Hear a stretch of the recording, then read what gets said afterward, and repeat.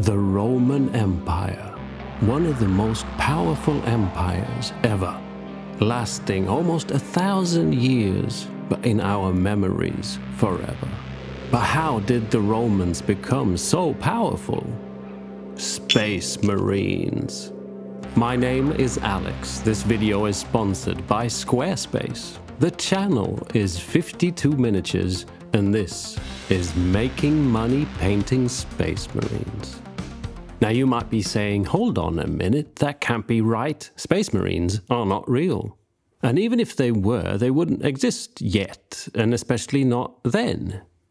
But let's face it, fact has become a bendy word as of late. History is now shaped by trolls, and besides, I spoke to Spock, and he said he met Space Marines when he went to Rome. Also, I've always wanted to make a miniature diorama featuring Warhammer Space Marines and Romans. Receiving some free Hail Caesar epic miniatures with my copy of Wargames Illustrated tipped the scales. That and the HBO series Rome. So what we're building is a small miniature diorama. I've done several of these in the past, playlist linked above, placing Space Marines from the world of Warhammer into alternative settings. Also, if you're after some coaching thoughts on painting red miniatures or red Space Marines, keep watching. The really tiny epic miniatures gave me the idea to try and make a diorama with a forced perspective, like large-scale Marine in front and row after row of advancing Roman legionnaires behind it.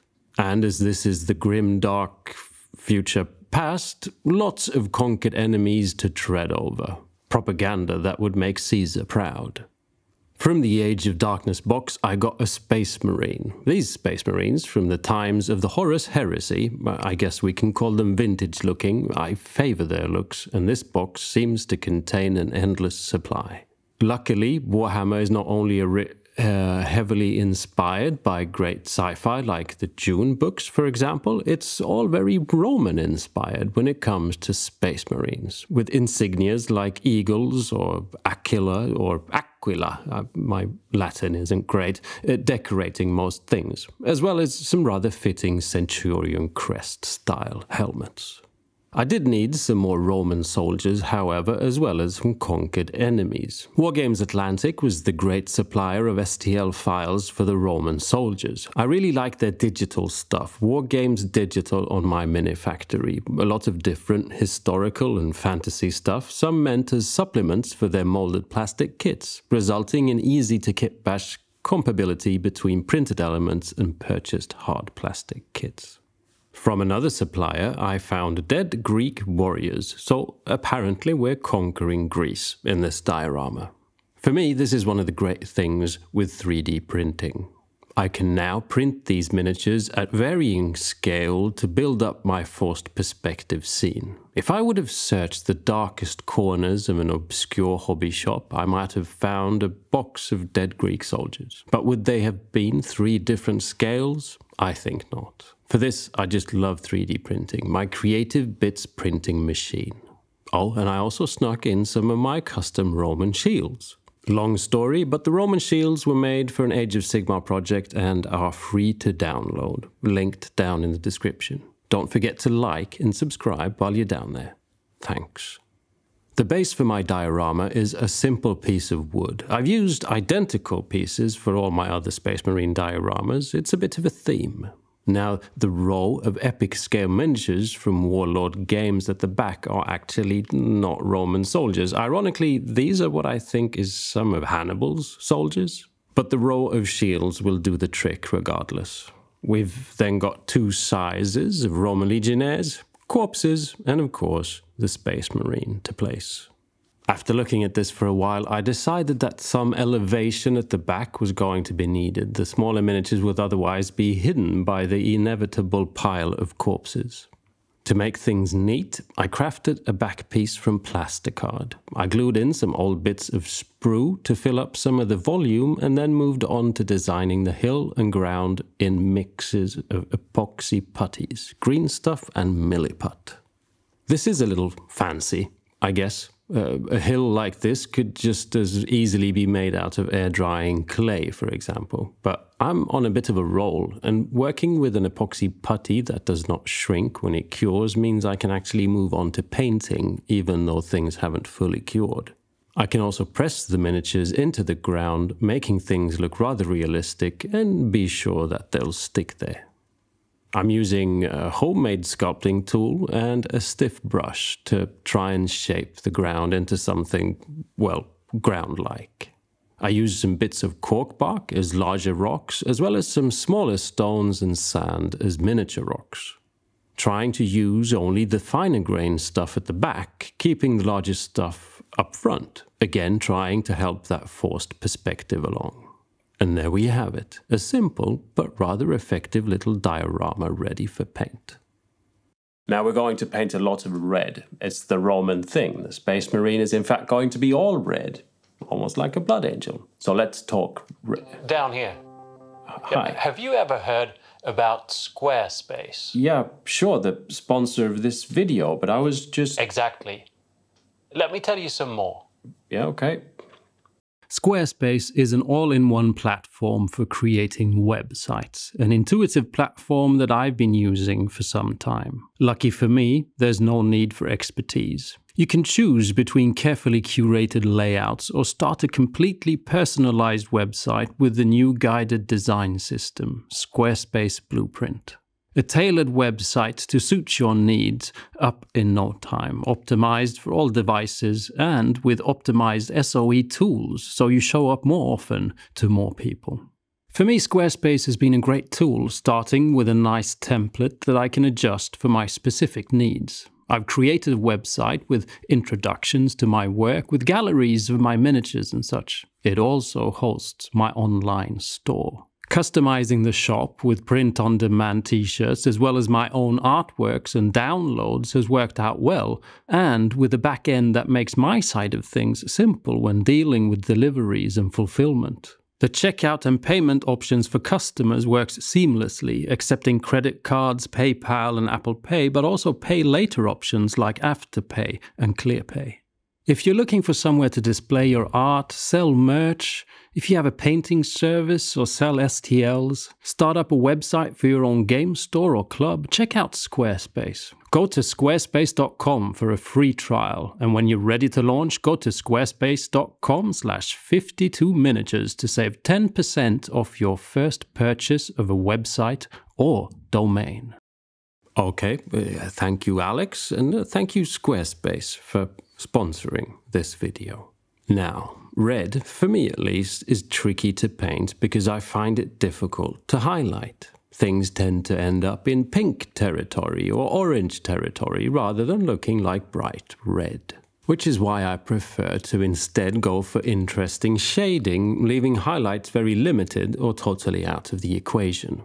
Here's a simple demonstration. This is not a foolproof step-by-step guide by any way. I just want to try and evoke some thoughts that might make red a little more fun to paint. This is a test mini that I've primed with a military green colored primer, something that should be available to most. In a very plebeian manner, I shall now hastily dry brush this with a warm white. This is kind of wet and sloppy for dry brushing, but there we go. Because green mixed with red makes brown, when we add a rather transparent red contrast paint onto this is Blood Angel's red diluted with just a little contrast medium, we get some great grim dark brown shadows to our red. A more vibrant green would create something more dramatic, a blue would render us some more purple shadows, and so on. Using techniques like this with a colored shadow is a great way to get more dramatics out of your contrast paints and a better looking red. So the fancy version of this is using an airbrush. I've primed my Space Marine black and then sprayed it with green. The diorama is military green. I then spray both with white from up top and from the sides, leaving a green tint in all the shaded areas. This is called a zenithal prime. Like the previous dry brush, just more fancy looking. After spraying on some Blood Angel's contrast paint on the Space Marine, I get this nice red with rather awesome brown shadows. For the diorama, I decided to go for a very different style red. This is an ink. The color's called Caput Mortuum, once said to have contained ground-down mummies. Sprayed on top of the two-toned prime surface, this results in some nice brown in the shadows and a sort of muted salmon pink in the midtones and highlights. If you do have access to an airbrush and you've already decided to prime all your little toy soldiers in one solid red color, there is another way to add some shading. Spraying some paint from underneath at choice areas to create a shading effect. I'm using it here to enhance what I've started on my Space Marine. Again, I like using transparent paints. Choose the color you think works for you, but my very much favorite for red is the Creed Camo Contrast Paint. In thin layers it renders brown, but when more is added it renders this great almost green to almost blue. Utterly tasty, in my opinion. I used the same Creed Camo on the diorama to build up some more browns, but also used a regular opaque, cool sort of turquoise paint to give me some more dramatic bluish shadows to complement the inevitable red to come. Now looking at that, the diorama obviously is prepped for something different, a cinematic backdrop, but the Space Marine is pretty cool looking because of all that dramatic shading. I've added a bit more of a saturated red on the shoulder pads and head. More on that in a second, but not many highlights are going to be needed to make that look stellar thanks to the cool shadows. But before we proceed, I need to get some details in place so that I can see how much final work the red needs. Because it's all about context. I don't know how many of you have watched the series Rome. It's a bit rough and at times a little traditional, but I really like it. Obviously, with a huge budget, huge sets, great acting, scripts, camera work. To me, it kind of represents that period in time when television changed into what we know today. Huge production series to an extent replacing feature film. I also keep coming back to it because it's in a way not very dated or stylized. I don't know if there was a conscious decision to make it look like the epic films of old, like Ben-Hur or Spartacus or a spaghetti western for that matter. Traditional filmmaking, I guess. There's no modern stylized feel, no orange and teal, no CGI, no green screen vibe. It's all filmed on film, too. I feel like I'm watching a classic. And that kind of rubbed off a little on the vibe I'm going for when painting this diorama. I want a bit of a film vibe, maybe a bit of a cinematic look, but no fancy effects. No OSL, no oohoo glue gore, no UV resin, no over-the-top grim dark or rust chipping scratches. Just a proper red Space Marine fresh out of Caesar's Space Marine factory. Yeah, we'll have to solve that piece of the puzzle at some point.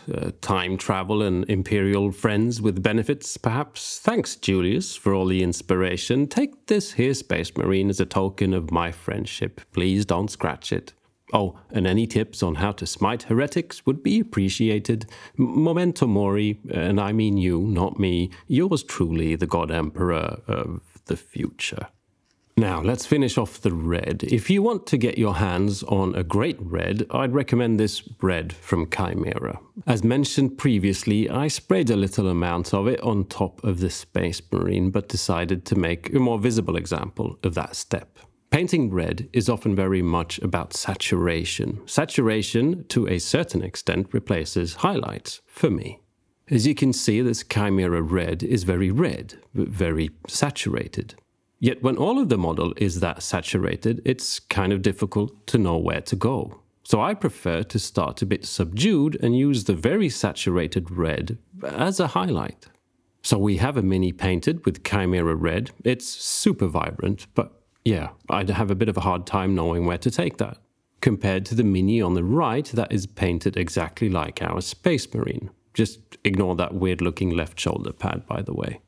The Blood Angel's contrast paint with that browner shading because of the green underneath is a lot more subdued. But now, when I spray just a dash of Chimera red on top of that, we get all kinds of goodness.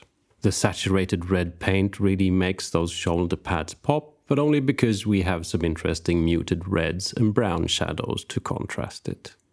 Mind you, through the eyes of the beholder, or the guy with the camera, in this case, me. Despite the fact that the theme of my diorama is about some hardcore convincing that the Pax Romana is the only way to go, my painting tips are not about telling you that this is the best or only way to do things. Rather, I just want to get you experimenting a bit, hopefully a little more inspired.